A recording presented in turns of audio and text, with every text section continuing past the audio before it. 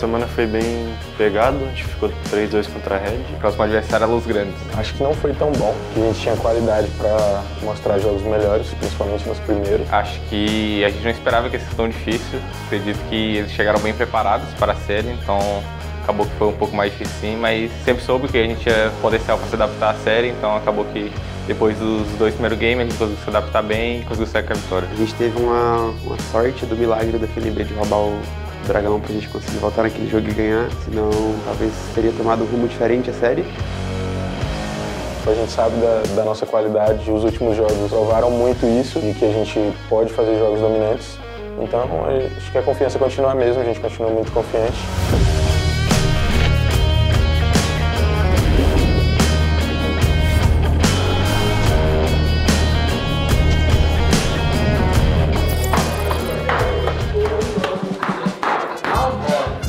Pra final, filho.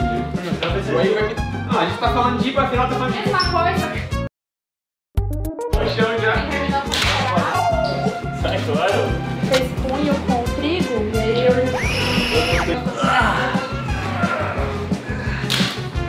Não, sai daí. Que é isso? Porra, eu tô batendo no fio.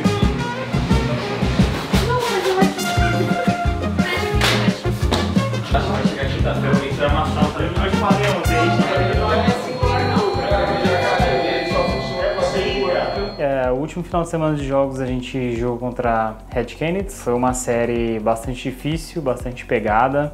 A gente, diferente da série do Fluxo, a gente teve bastante dificuldade. Eles propuseram algumas coisas que a gente não estava muito preparado assim no início da série. Então qualquer deslize desse tipo pode custar uma série, foi quase o que aconteceu. Então a gente ficou por um triz de perder. Tivemos muita resiliência, tivemos muita fé ali também. E depois eu acho que quando a gente entendeu e leu a série, aí começou a ficar um pouco mais tranquilo. Jogos 4 e 5 foram bem mais one-sided pra gente. Foi um final de semana bastante emocionante, assim. Pra quem é fã, acho que foi legal, foi bem divertido. Pra nós foi duro. Nos 3 primeiros jogos, assim, que a gente mais estava tentando bater no pé era pra gente fazer nosso jogo e não jogar o jogo deles. Parecia que a gente estava muito descoordenado, querendo fazer tudo que eles estavam fazendo. Eu acho que no 4º e no 5º jogo a gente mudou nossa postura e ali sim eu enxerguei o time que eu tô acostumado a ver, sinceramente. Acho que é bem gratificante assim, porque da lower, teoricamente você é mais fraco, né? Mas eu sinto que o nosso time tinha muito potencial, a gente terminou na lower mais por situação de campeonato mesmo. E acho que é muito legal porque você tem que ganhar de todo mundo, tipo, obrigatoriamente, se você quer ser campeão, então acho que é bem gratificante. Acredito que ter 2 MD5 seguidas é bem complicado. Acho que o mental conta bastante, né? Nem tanta parte técnica, então acho que foi um processo mais mental assim. Não só todos os jogadores querem isso, mas a gente acha que a gente tem qualidade para ir bem mais longe. Acho que a gente tem que passar por tudo que é nos dado, então a gente já passou por bastante coisa. Acho que agora é só mais um degrau, então acho que o mais difícil é realmente jogar as 2 séries em si. E a partir do momento que a gente classificou para os playoffs e a gente classificou pela lower bracket, né, terminando em 6º, a gente tinha um leão por semana aí para matar, todas as etapas agora são complicadas. Acho que aperfeiçoar o que a gente começou a fazer de bem. Acho que no começo do campeonato a gente estava bem perdido, assim, como time, como grupo. E do meio pro final ali a gente se encontrou, assim, da forma que a gente gosta de jogar e do jeito que a gente é bom e é melhor do que os outros. Identificar o que realmente dá certo pra gente e pra gente poder fazer sempre. Aqui dentro da Fúria a gente não chega aqui sem ter o sonho de ir mais longe, sem ter o sonho de quebrar barreiras, de quebrar limites. Então é algo que está no nosso DNA aqui, é algo que a gente tem no nosso ambiente. Então todo mundo aqui quer jogar contra os melhores do mundo. Então o CBLOL é um passo que a gente tem que dar, um passo importante. Mas a gente sempre tem sonhos maiores, mas claro, com o pé no chão, respeitando todos os adversários e jogando jogo a jogo. Vai deitar, cara, para de ser chato. Vai deitar aqui. Sai, não. Ai! Vai puxar. Ah, ô Brady, tá de sacanagem. Vai. Nossa! Caraca, deu uma Nossa!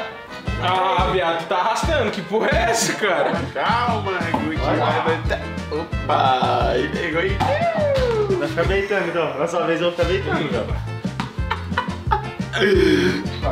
Ai. Veja! O que aconteceu?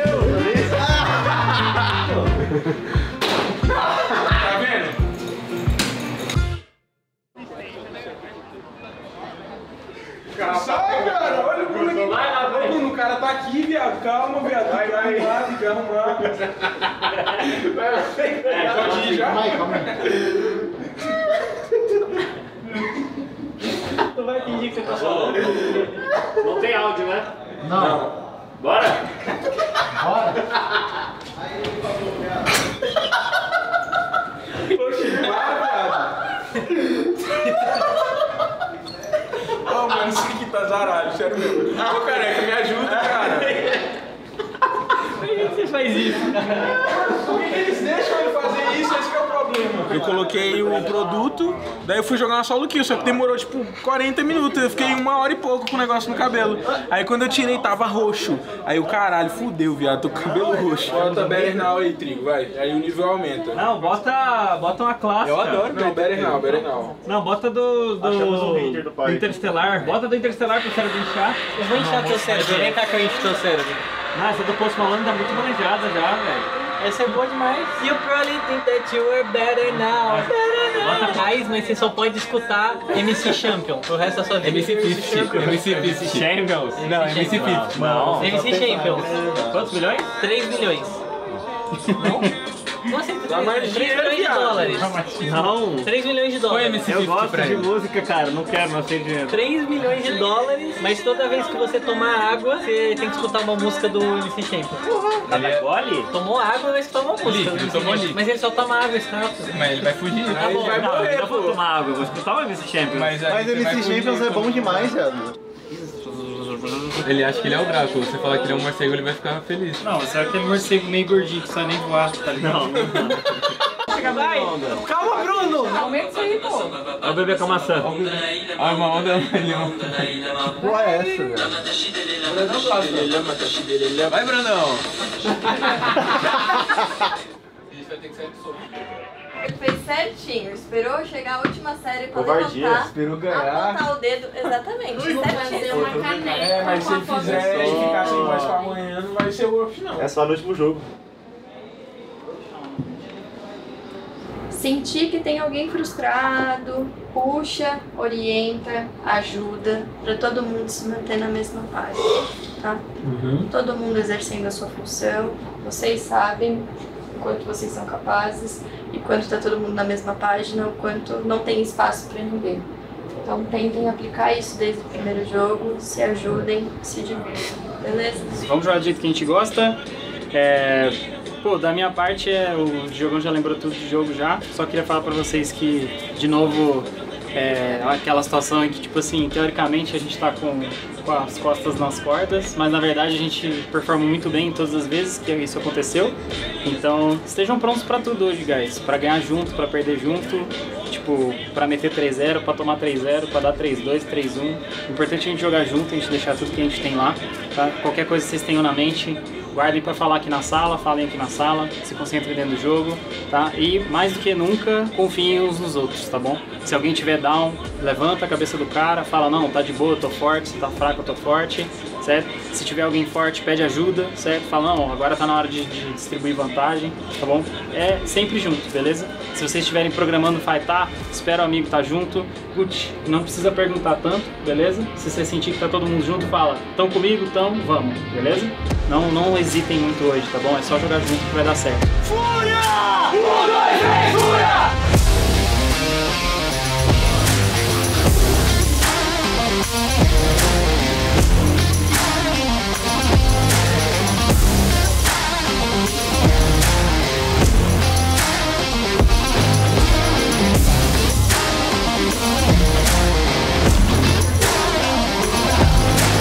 Summoners Rift e o que vai trazer o confronto de Los Grandes contra a Fúria. Tá aí, tá na sua tela, vamos junto, vamos comigo. Vai chegando junto com o Reis.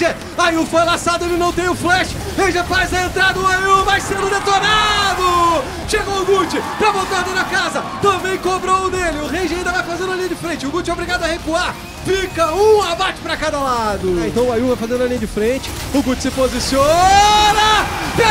Pega que é ladrão, o Reis roubou o dragão. Todo mundo da Fúria vai sendo triturado. Trigo vira farinha e a galera da Luz domina. Gucci não consegue a entrada, saiu mais uma luta. O Gucci já era, foi eliminado. O Trigo tenta uma entrada, mas ele é o alvo. Ainda assim o time da Fúria consegue uma briga, ou pelo menos tenta essa briga, porque a luz está muito forte. Vai amassando tudo e todos. FNB segura o que pode, mas não tem jeito. Eles são abatidos e é o Ace aqui no jogo. Tentam bater nele! Hirit! É só bater no Nexus e dar o GG!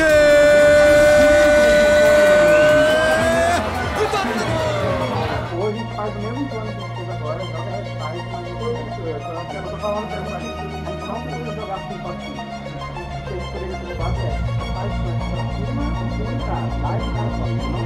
Entra no jogo de vocês agora, eu tenho certeza que ao começar a encaixar play no bot, no top, no mid, os caras vão sentir, sabe? Os caras respeitam muito vocês. Entra no jogo, cabeça boa, vocês estão bem, vocês estão comunicando bem. Eu tenho certeza que a gente vai buscar essa porra.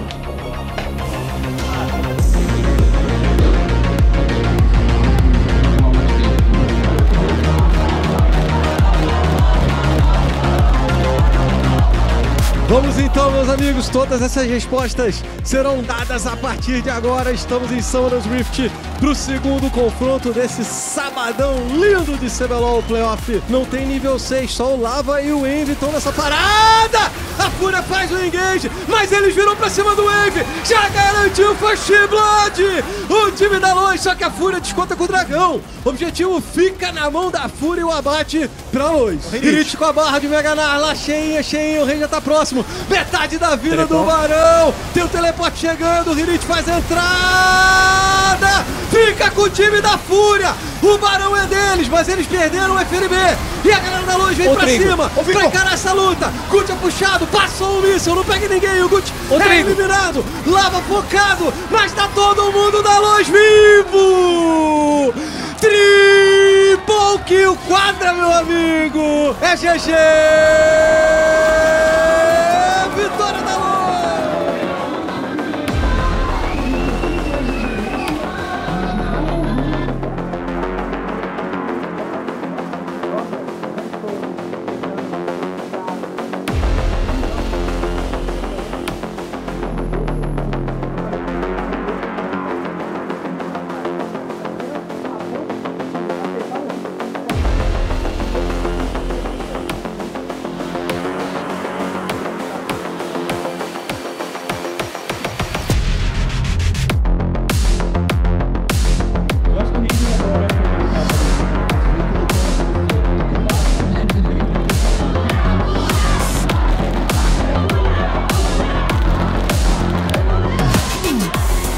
Com o Summoners Rift, o início do terceiro confronto.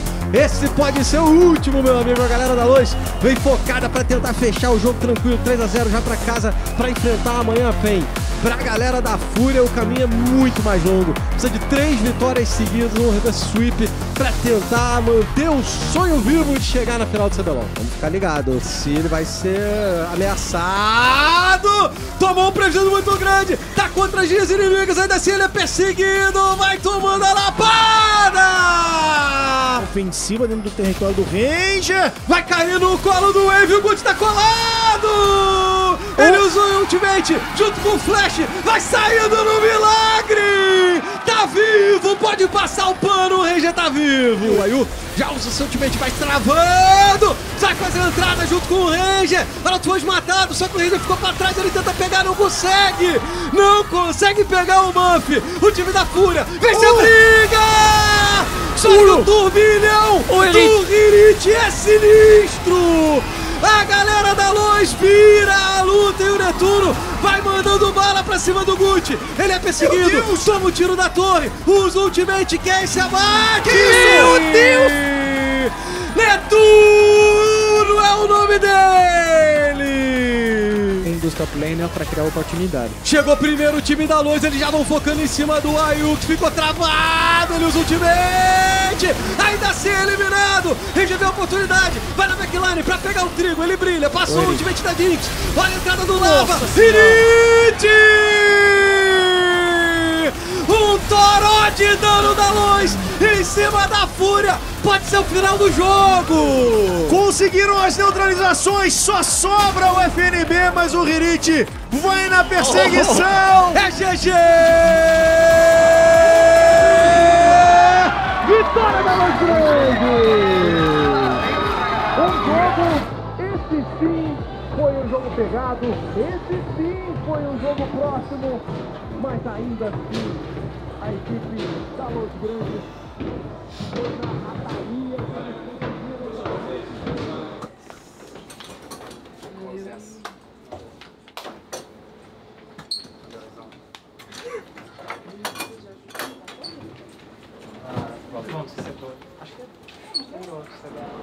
Falar que a gente jogou bem esse último jogo, acho, tá ligado? Acho que a gente foi bem. Acho que a gente propôs jogo, jogou pra frente, jogou fazendo as coisas. Foi várias plays, foi bem close, né? Tipo, faltou pouca coisa pra matar os caras saíram com 5 de vida e tal. E às vezes acontece, né? Acho que a maior lição de hoje mesmo não foi desse último jogo, não. Acho que esse último jogo a gente jogou na moral. Acho que a maior lição é os 2 primeiros mesmo, tá ligado? Da gente sempre jogar com o que a gente propõe, do que a gente é bom, do jeito que a gente gosta de fazer, tá ligado? Acho que esse é o mais importante, assim, da lição da MDC. E é isso aí, guys. Acho que agora é hora de dar uma acalmada e agora é hora de, tipo, focar no que a gente errou, certo? E não no que os outros vão falar que a gente errou, no que os outros vão falar que acham que a gente devia ter feito.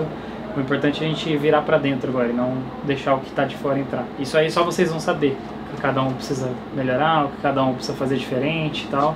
E essa vida é isso, guys, não tem jeito, a gente perde muito mais do que a gente ganha. Todo mundo, velho, até o Michael Jordan perdeu muito mais do que ganhou, certo? Então, é perdurar, é aprender, e quem aprende melhor, quem aprende mais rápido é quem começa a ganhar em breve. Então, se apeguem a isso. Agora é hora de ficar de boa, vai escutar, não vai ter jeito, certo? Se não quiser escutar, tem que ganhar tudo, não tem jeito. E mesmo se ganhar tudo, aí vai escutar lá fora, certo? Então, acontece. Então, não se apeguem muito a isso, às opiniões externas. Se preocupem mais em, tipo, olhar o jogo.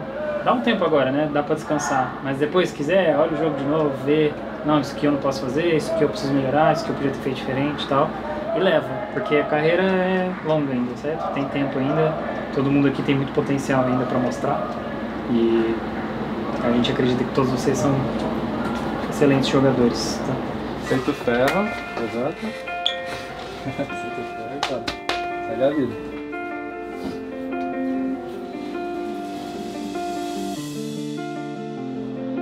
Bom, pessoal, aqui é o Maestro, head coach da Fúria, de LoL. Hoje foi uma série dura pra gente, infelizmente a gente não conseguiu imprimir o ritmo que a gente queria. Acho que a gente começou a entrar na série muito tarde. No jogo 3 a gente começou a jogar um pouco melhor, ter um pouco mais de atitude, jogar um pouco mais a nossa identidade. Mas acho que estava um pouco tarde demais. Acho que a Loz já tinha ganhado bastante confiança na série já. Então foi um jogo close, foi disputado, mas a gente não conseguiu vencer. E aí cobraram os outros 2, a gente acabou sendo eliminado. Acho que perto do que foi o começo do split, foi uma corrida boa pra gente da Fúria, do LoL. Acho que a gente começou bem mal, começou nas últimas posições, a gente conseguiu atingir uma colocação legal, mas claro que pra nós não é suficiente, né? A gente quer ganhar o campeonato, quer ir pra uma final, quer ser campeão, quer representar o Brasil lá fora, e é isso que a gente vai sempre continuar buscando. E eu acho que uma das coisas mais essenciais para nós foi a torcida de vocês todos, fazendo barulho, torcendo até o final, mesmo depois da gente ter perdido, o pessoal gritando o nome da Fúria. Então isso faz toda a diferença pra gente, não só pra comissão, mas pros atletas, pra todos eles. Acreditem que eles veem sempre as mensagens boas que vocês mandam.